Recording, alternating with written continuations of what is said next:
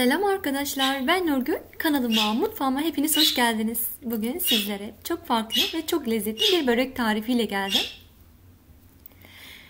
Etli ekmek böreği arkadaşlar. Yapımı çok kolay ve gerçekten çok lezzetli. Kesinlikle denemenizi tavsiye ederim. Videoma geçmeden önce aşağı yorum bırakmayı, kanalıma abone olup zil sesini açmayı lütfen unutmayalım. Vereceğiniz desteklerden dolayı hepinize teşekkür ediyorum ve hemen böreğimizin yapılışına geçiyoruz. Sosumuz için bir tane yumurta, yaklaşık yarım çay bardağı kadar sıvı yağ, yaklaşık yarım çay bardağından biraz fazla süt, 2 yemek kaşık yoğurt. Bunların hepsini bir kabımıza alıyoruz. Güzelce çırpıyoruz ve sosumuzu elde ediyoruz. İç malzememiz için 3-4 tane yeşil biber, 1 tane soğan, bunları kıyıyoruz arkadaşlar. Çok püre olmayacak şekilde, hafif taneler olacak şekilde kıyıyoruz. Dilerseniz elinizde, dilerseniz bu şekilde mikserinizde veya robotunuzda kıyma işlemini yapabilirsiniz. Bir tutam maydanoz, 2 tane domates, kapya biber de kullandım arkadaşlar. Yaklaşık 400 gram kıyma. Evet, etli ekmek harcı hazırlar gibi arkadaşlar iç harcımızı hazırlıyoruz. Lahmacun böreği de diyorlar arkadaşlar bunu, ama ben etli ekmek tarzında iç harcını hazırladığım için etli ekmek böreği diyorum. Evet, hepsini bir kabıma alıyorum. Tuz, karabiber, kirmizitozbiber, ince doğramış olduğum kapya biberler. Hepsini güzelce harmanlıyorum. Bu şekilde tüm malzemelerimi yoğuruyorum. Ve iç harcımı elde etmiş oluyorum. Eğer lahmacun böreği yapmak isterseniz domates salçası, biber salçası, sarımsak bu esnada eklemenizi tavsiye ederim. Eğer kıymanız yağsızsa biraz da zeytinyağı ekleyebilirsiniz. Evet, fırın tepsimizin taban katına yağlı kağıt koydum. Yufkamızın bir tanesini tepsimi kaplayacak şekilde yerleştirdim. Kenarları da taşıyacak şekilde, gördüğünüz gibi arkadaşlar. Sosumuzdan her yerine gelecek şekilde döküp fırça ile sürüyorum. İkinci olan yufkamı da bu şekilde buruşturarak yerleştiriyorum. Ve soslama işlemini yine yapıyorum. Her yerine gelecek şekilde sosumu fırça ile sürüyorum. Ve üçüncü yufkamı da tekrardan tepsime yerleştiriyorum arkadaşlar. Aynı şekilde soslama işlemini yapıyoruz. Önce kepçeyle dağıtıyorum, sonrasında fırça ile her yerine yedirtiyorum. Şimdi kenarına taşan olan kısımları da içerisine toplayacağım.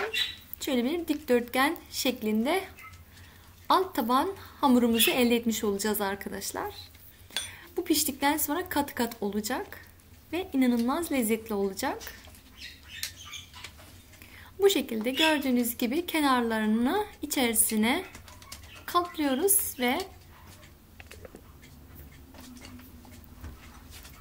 etli ekmek böreğimizin taban katını hazırlamış olduk yufka ile. Şimdi hazırlamış olduğumuz kıyma harcını üzerine her yerine gelecek şekilde yayıyoruz.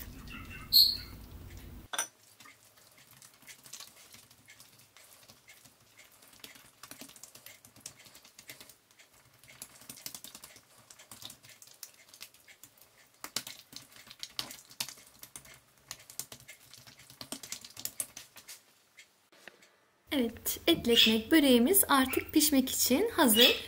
Fırını önceden 200 dereceye açıp ısıtıyoruz. En taban katına tepsiye koyuyorum. 35 dakikaya zamanını ayarladım arkadaşlar. 30 dakika sonra son 7-8 dakika kala fırından çıkartıyorum. Üzerine kaşar peynir rendesi serpeceğim. Dilerseniz bu kısmı yapmayabilirsiniz. Ama kaşar peyniri rendesi de gerçekten çok lezzet verdi. Gördüğünüz gibi harika altı pişti arkadaşlar. Şimdi kaşar peyniri rendesi de ekleyeceğim. Fırında kısa bir süre daha tuttuktan sonra çıkartacağım. Peynirlerin biraz erimesi yeterli olacak. Evet, gördüğünüz gibi.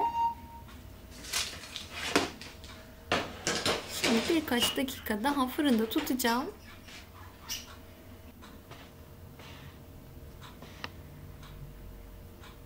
Evet. Süremizin bitmesine 5 dakika kaldı.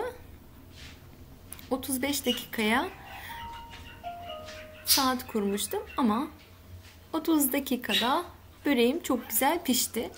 Fırını kapattım ve böreğimi artık fırından çıkartıyorum. Evet. 1-2 dakika nefeslemesini bekleyebilirsiniz arkadaşlar. Daha sonrasında altındaki yağlı kağıtla birlikte rulo saracağız böreğimizi. Biraz dikkat edelim.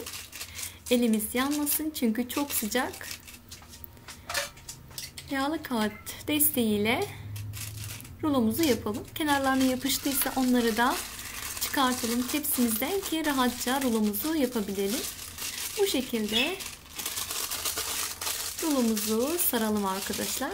Gördüğünüz gibi çatlama patlama yok asla. Harika görünüyor ve inanılmaz da bereketli oluyor arkadaşlar. Dilimleri kesip çayın yanında afiyetle tüketebilirsiniz. Yanına salata, zeytin, dilediğiniz gibi servis yapabilirsiniz arkadaşlar. Evet.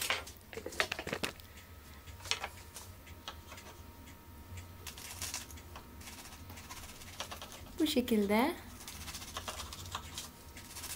yaklaşık 2-3 santim genişliğinde dilimlere kestim. Bizler afiyetle kahvaltımızda yedik. Umarım sizler de yapınca beğenirsiniz. Evet. Bugünlük bu kadardı. İzlediğiniz için hepinize teşekkür ediyorum. Yapanlardan ricam lütfen yorum kısmına nasıl oldu sonucunu paylaşırsanız sevinirim. Yapacak olan arkadaşlara da sizler de fikir vermiş olursunuz. Bir yayınımızın daha sonuna geldik.